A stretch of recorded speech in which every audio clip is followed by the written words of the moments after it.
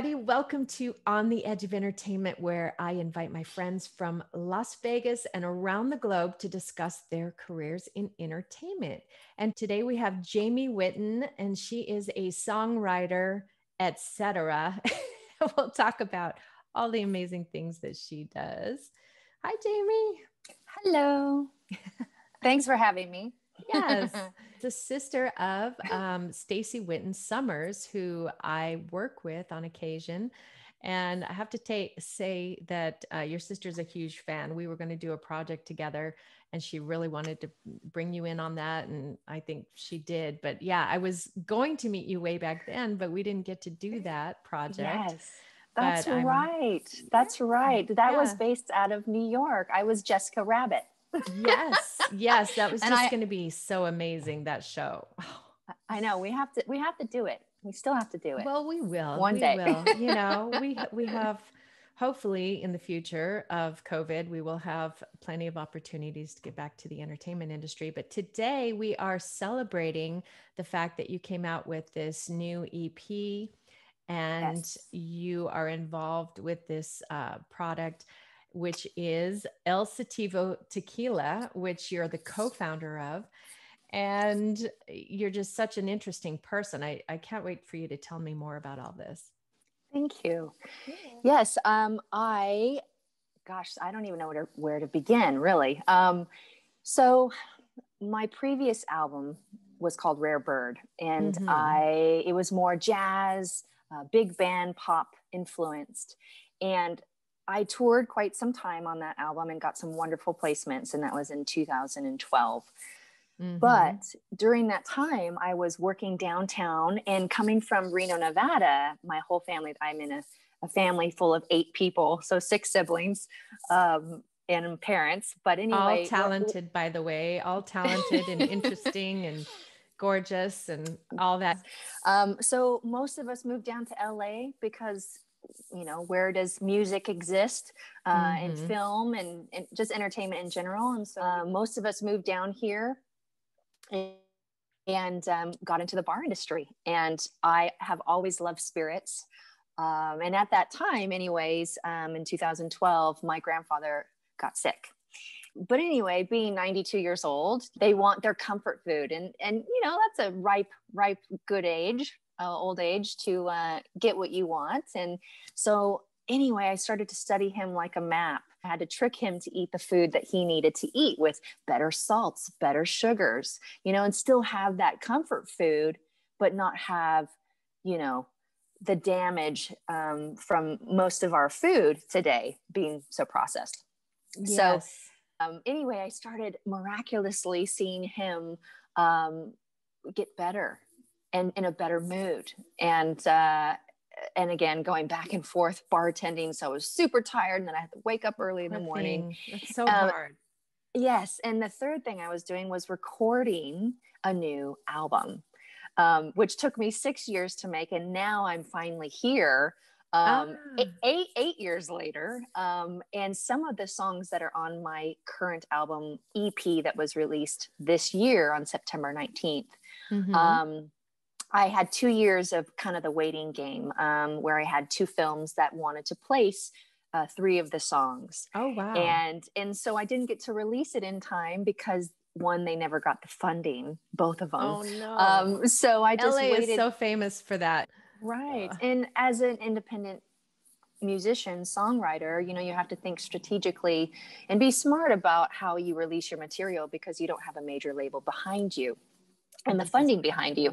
Yeah. So being in the song placement world in film, TV, commercial ads, with a big placement like that, it's wonderful to release a song at the same time.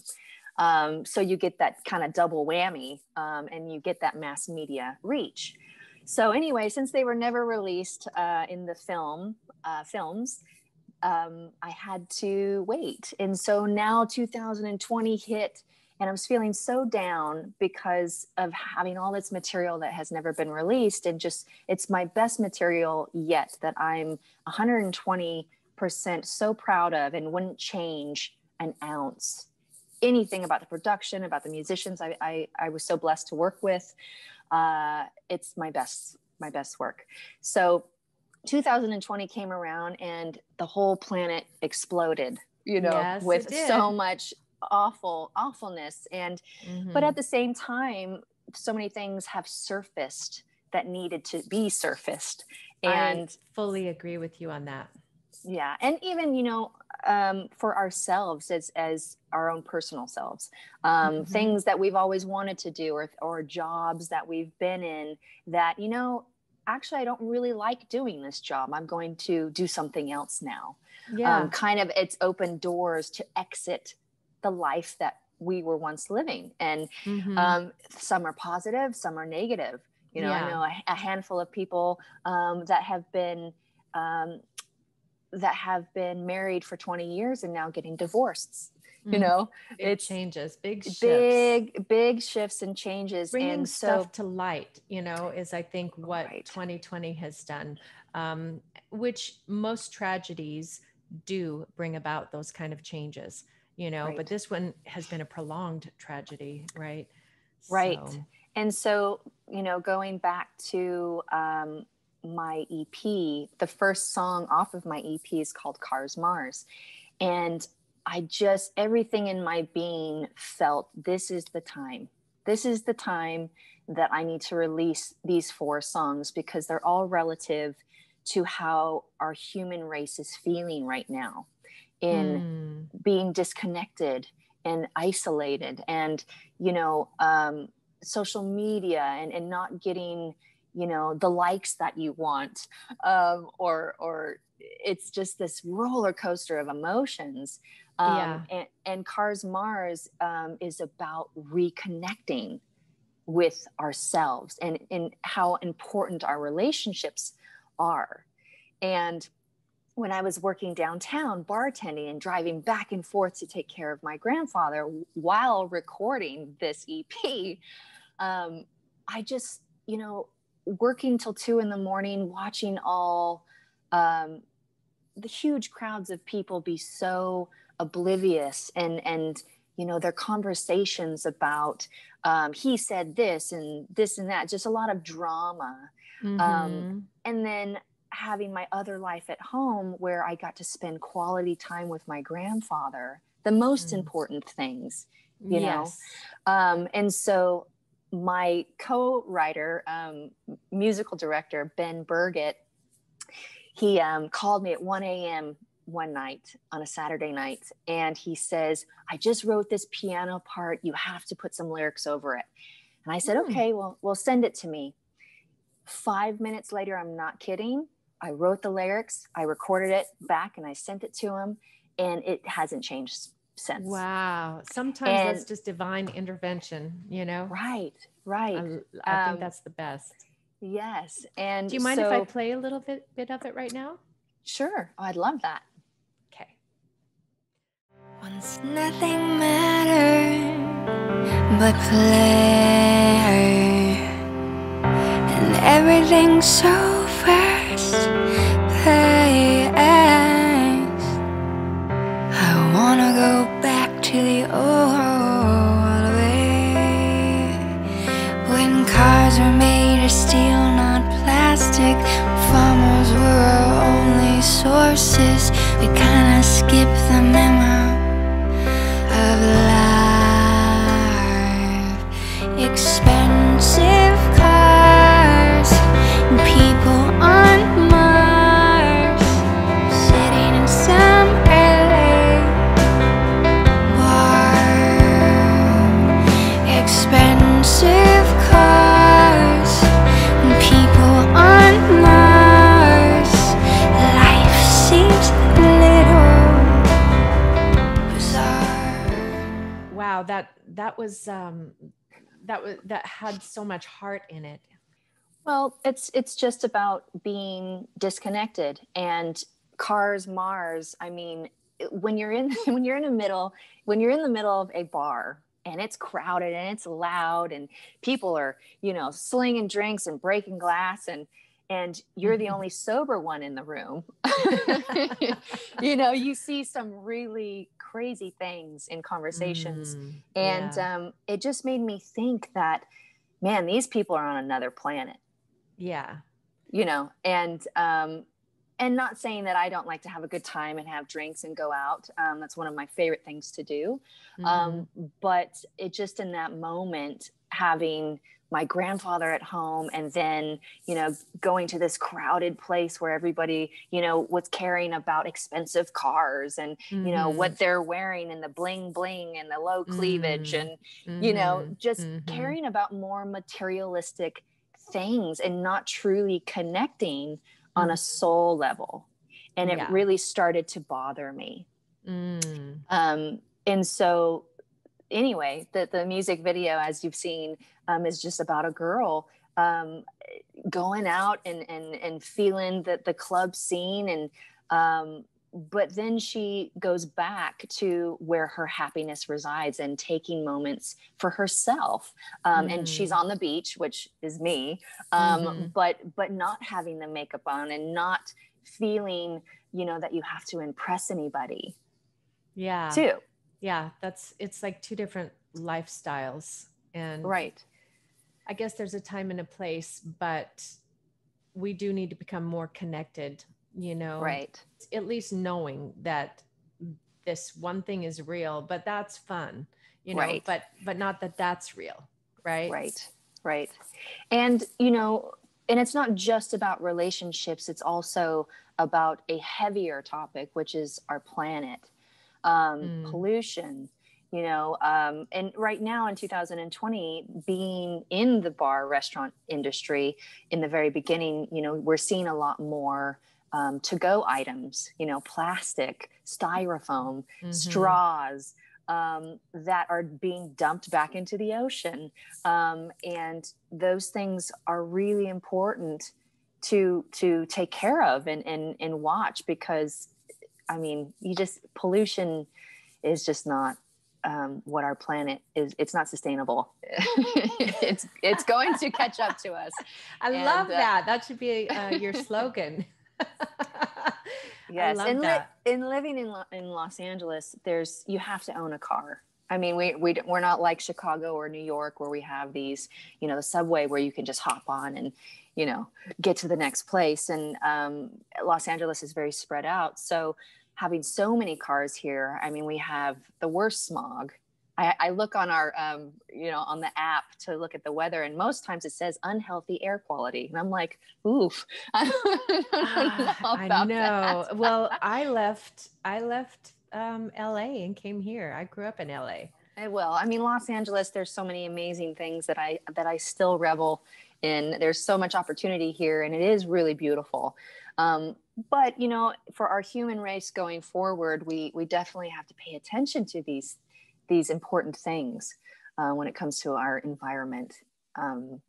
So agreed. Anyways, that's why I thought Cars Mars was absolutely the appropriate song to release this year. So we can surface up to that reality and hopefully make a change. Yeah. Make sure you all click on the links below to get those albums and those songs. And I think you have a very unique sound, you know, Thank you. with also something to say. And that's important. Sometimes it's just really important to listen to stuff that inspires or that brings up emotion. Right. Know? Right. I am very excited about kind of it's not my forefront song, but it is the title of my EP, which is called Backwards. So for this particular song, Backwards, I decided to name the EP Backwards because absolutely being in 2020, you know, we're reevaluating our existence and our life and our past and moving forward, hopefully. And these lyrics can be used in so many different parts of our lives. It could be about relationships. It could be about a job. It could be about politics. It could be, I mean, just really having such a deep heartbreak and not being able to move forward and feeling isolated and feeling alone. And again, connecting back to our roots and nurturing those relationships that are important to us, family, you know, childhood friends, and also nurturing your creative side, you know, all the things that you've always wanted to do, and moving forward with that, not having any fear to block you.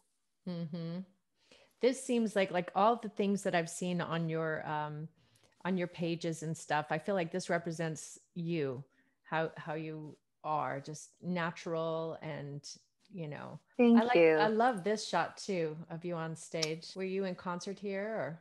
It was for a Longmire book launch for Dennis Illick, who actually takes all of my photos. He did the CD cover, all of these photos that you see right here. Amazing, amazing artist. They're beautiful. And one of my biggest supporters in fans in my music. But anyway, that was a performance that I was performing from the movie Gotti, featuring John Travolta. And it was a cover for House of the Rising Sun.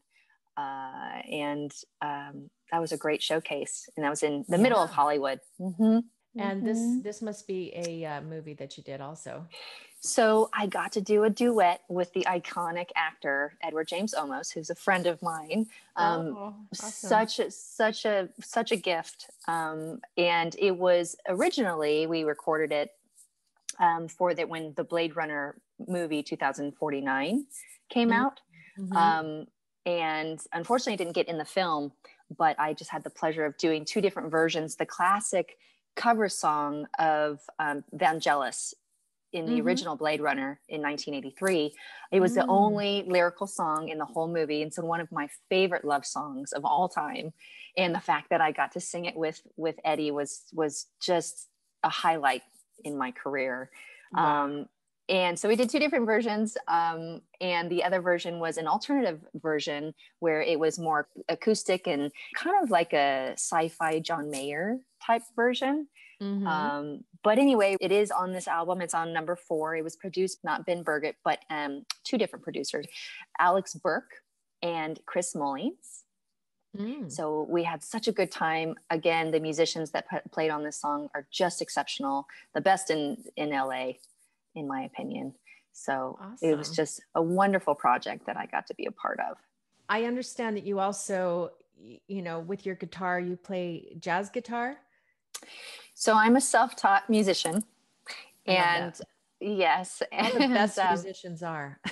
Yes. I tried to play guitar for 10 years, really. And I had a band when I was 18 to 22.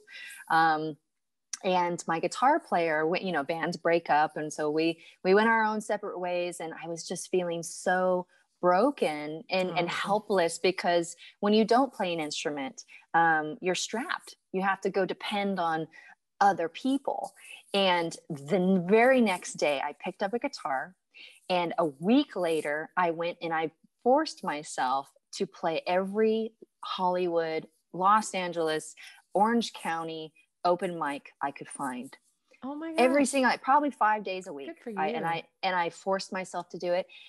And it's just so interesting how tragedy has to happen to really have people change, you know, and push themselves to in uncomfortable places. So I am so thankful for that, because I've had a number of occasions in my past that have blocked me and then has forced me because of being heartbroken. Yeah, you know? just to move in different directions. And that's true. You know, change is good. Sometimes we fear change. Sometimes change is overwhelming, but ultimately it leads to a part of something in your life that you don't know yet. And it's just the building blocks of who you end up being, you know? Right. So change is good. Hey, change is good. Do you feel like, I see your guitar in the background, is that just for looks, or would you like to play something for us? Well, I'm not all hooked up. I'm gonna pass, because then I have to figure out the whole. If you're not gonna play for us, what about having a shot? Having a shot, yeah. I know we can't have a shot because Stacy hasn't brought me the bottle yet. She said she was going to, you know, if she was driving through Vegas, she might bring me a bottle. Yeah, right. Anyway. No, we'll get you one for sure. For sure. Man. Well, I mean, your tequila has won awards in its first year out and everything like that. And I am just dying to experience it. But feel free to tell us more about it. I know you Yeah. guys wrote a song about it too. Yeah.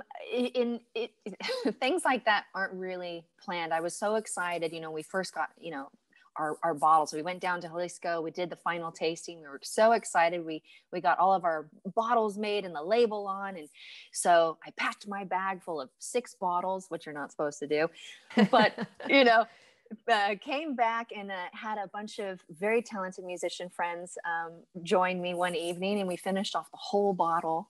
And it is the ultimate giggle juice. It's one of a kind, new, innovative distillation process that no other tequila has ever done. We're 100% USDA approved, as well as EU approved, non-GMO, kosher certified. We don't cut any corners, so no diffusers, no autoclaves. It's only stone ovens. Oh my gosh. Yeah. So there's so many bullet points that I could rattle off that separate us from all of them, but it is truly just a beautiful tequila. We have our Blanco out right now. That's won 3 awards, double golds, and one in the San Francisco World Spirit Competition, which is one of the only blind tastings. And out of all the tequilas, it won best in class. And so overall, reposados and añejo, which is very rare. Wow. For a Blanco to win. So we're super honored and very, very excited. We just got into Whole Foods as the core brand for tequila. And then we're in Total Wine. Wait, as now, well. Here in Vegas? Yes. So purchase a bottle and support you guys now? Yeah. So as of right now, we are in 5 states. So California, Nevada, New Mexico, Illinois, and Texas. And all right. You guys are working hard. I know Stacy's working hard too. I know. We all have, so many things we're juggling, but at least, I have to say one of my biggest accomplishments and the thing that I'm most proud of and thankful for that most people don't get to ever experience this is to work with my family. And it is amazing how the relationship you guys have. I mean, I just want to be at your family reunions. I want to be an honorary family member. Yeah, it's been super fun. I mean, even with music, I've done so many projects with Stacy, and we wrote a family Christmas song together, and we just really work well together and respect each other and have the same interests. So that really, really helps. And growing up in a family, our parents were very, our mother especially was into juicing and health and working out. And so it really instilled that lifestyle in us going forward, and especially in entertainment. I mean, you have to take care of yourself. You got to look good. So it really helped, moving forward in the entertainment world of Los Angeles for me. Yeah, absolutely. And going back to the tequila, it seems like, all the things I know about you being very holistic and everything have basically transferred into the projects that you've done, like the bar at Prank and the menu that you have there, and all this that you said, gluten-free and kosher, and all this in the tequila that you have. So, it's amazing how different aspects of our lives will take us down these other roads that lead to success. Right. And I always go back to, my happiest time. If you ask yourself, when was the happiest I've ever felt? Because, being an artist, I think you're just born with the roller coaster of emotions, and for me, a really true happy time in my life was spending time with my grandfather. Our conversations, the food he would eat and how it would change him, and so he would start to feel better. It gives me goosebumps to think about it, because I wish everybody had that experience and had that. I had a friend ask me one time, she says, "Are you always going to live with your grandfather?" And I'm like, yes, I will, until he passes, I wish everybody could experience that. And unfortunately, in our country, there's a stigma with living with your parents or living with your grandparents, or, you know, we've just really separated ourselves a lot. And so and anyway, the respect aspect for elders in our country is a little bit different. It's a lot different than in other countries. You know, they really respect their elders. And now that you've spent time with somebody who's that age, you can see how their life experiences have been amazing. And you kind of put yourself in that picture, like, okay, when I'm 92, is somebody going to respect the things that I've done? Or am I going to be looked at like, you know, how people are with elders? It's just society has become really different. Yeah, it's bizarre. There's in short, I'm a documentary fanatic. So I love documentaries, and especially about emotional anything. And there's a documentary called Happiness, and it's the study of happiness. And I saw that one. Okay, so, you know, back in the 80s, but explain it. Yeah, back in the 80s, they could study depression, but they never thought that you could study happiness. And I believe late 1990s or early 2000, then USC or was it UCLA studied happiness for the first time, and discovered that the most happy places in the world is Denmark and a little island outside of Japan. I think it was called Okinawa. So families, I mean, they live to be 120, you know, great grandchildren. They're playing out in the streets and dancing, and, you know, all the older ladies at 100 years old are sipping tea together. I mean, they just spend so much quality time. In Denmark, everything's communal. People live together, they cook together, they play together.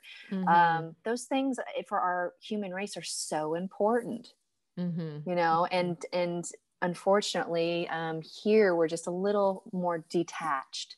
We try to find happiness outside of ourselves or our environment.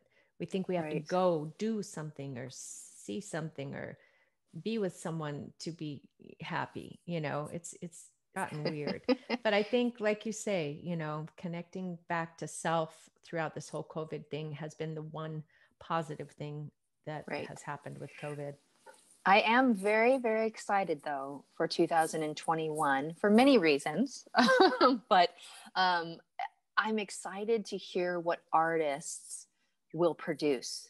Everything that's been just, you know, compressed and held in, and, you know, and this year, like, so many things are changing that hopefully by this next year, people are going to really spend time and craft, especially in music. And, you know, there's so many cutting corners. Tequila, there's so many people cutting corners. And you just can't do that to have a quality product, you know? Agreed. And I think some people have been able to take the time they needed to develop things. And I know, I think 2021 and beyond is going to bring about a lot of things, because we've all reconnected and found new ways to be happy. Hopefully people, you know, have found their happiness. I know a lot of people have not, but, you know, it's been an exploration for sure.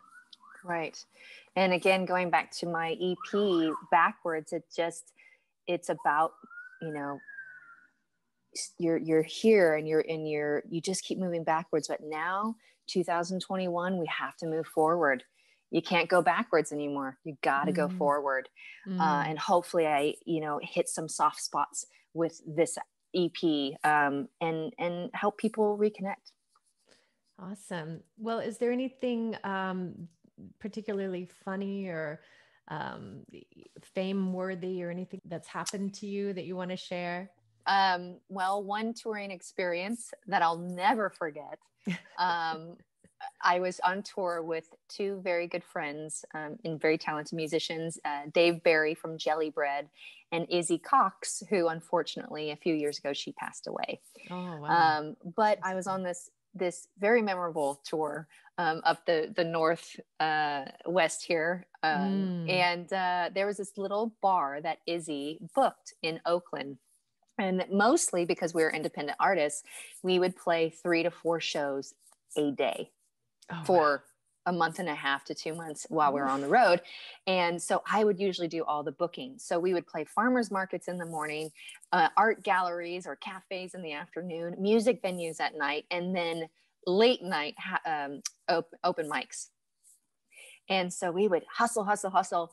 And anyway, it was the one gig that Izzy booked, and it was in Oakland, and it was at this little bar.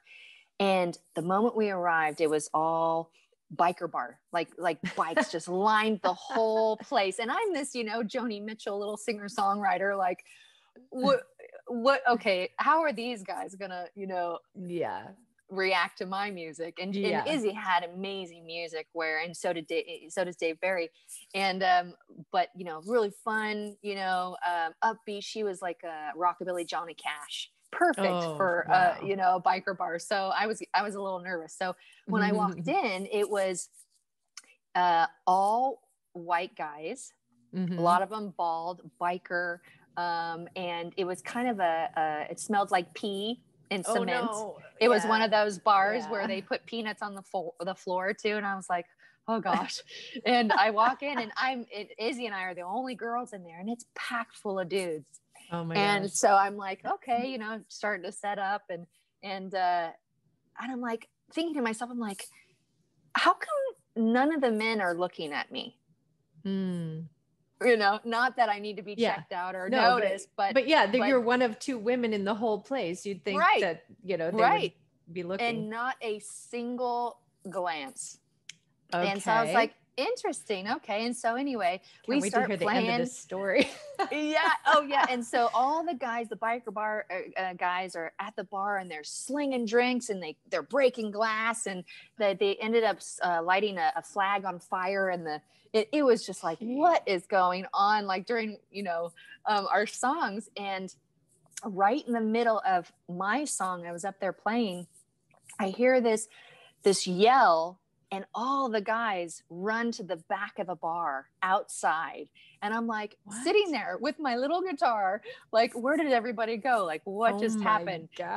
There was a flag fire and all this stuff. So anyway, they all ran outside, and I was like, what is going on? I put down my guitar. We went outside, and there was a boxing rink, and 2 dudes are in the boxing rink going at it. And I'm like, this is the most bizarre, like in the middle of Oakland, like what is going on?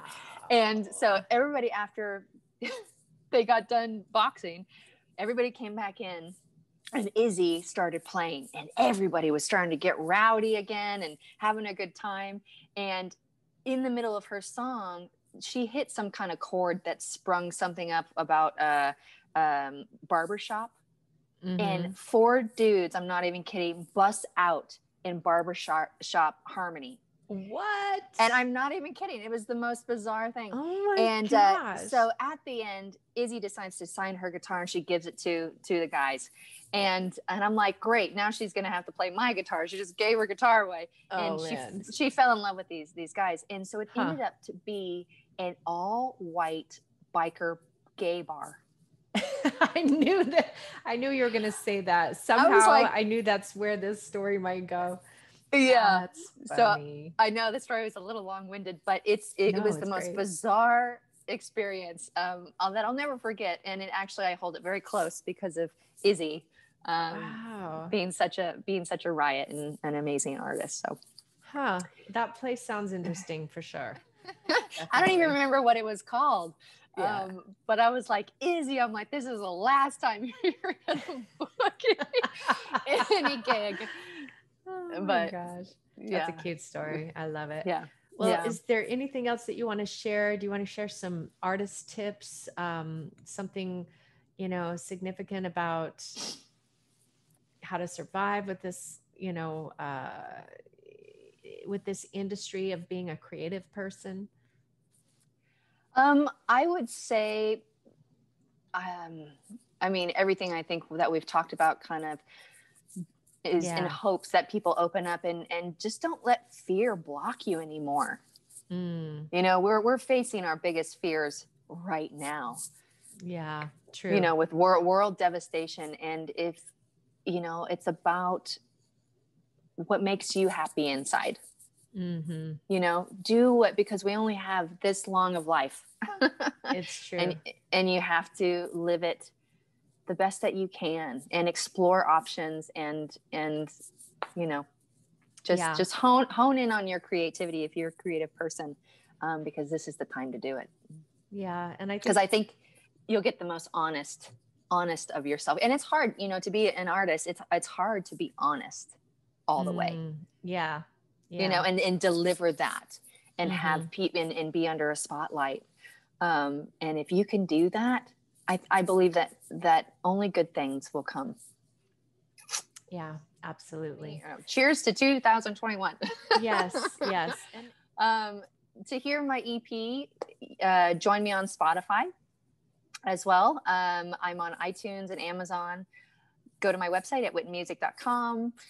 Join me on Facebook and Instagram, Twitter under Whitton Music. If you want to try our tequila, El Sativo, you want to go to elsativo.com, and also on Instagram and Facebook, Twitter, El Sativo Tequila. Awesome. I can't wait. Yay. I know. I'm so excited for you to try it. Yeah. We're so proud. We're so proud. Yes. Well, please, everybody out there, please follow, like, and share everything that we've discussed. Right. I would say lastly, go to saveourstages.com. Okay. For our live music. Yes. We need these music venues to stay alive. Yes, we do. Yes, we do. Let's hope it all works out. Fingers crossed. Totally. All right. Thank you so much, Jaime, for hanging out with me today and letting me know all about your beautiful music and your beautiful soul. And look forward to meeting you in person someday. I know I will. And, yes. And hopefully be cheersing tequila. Absolutely. Amazing. Yeah. Amazing. And I can't wait to see you perform as well. Oh, thanks. Yeah. Someday, some way. Yes. And maybe it will be, I'm hosting as Jessica Rabbit. That would be super fun. Yeah. I mean, the possibilities are endless with creative endeavors. So we just need to make something happen, you know? Right. Thanks, Coty. Nice to meet you. Thanks for sharing your day with me. Absolutely. Thank you so much. And everybody out there, just dream, dare, and do it. Everything's so fast. Hey,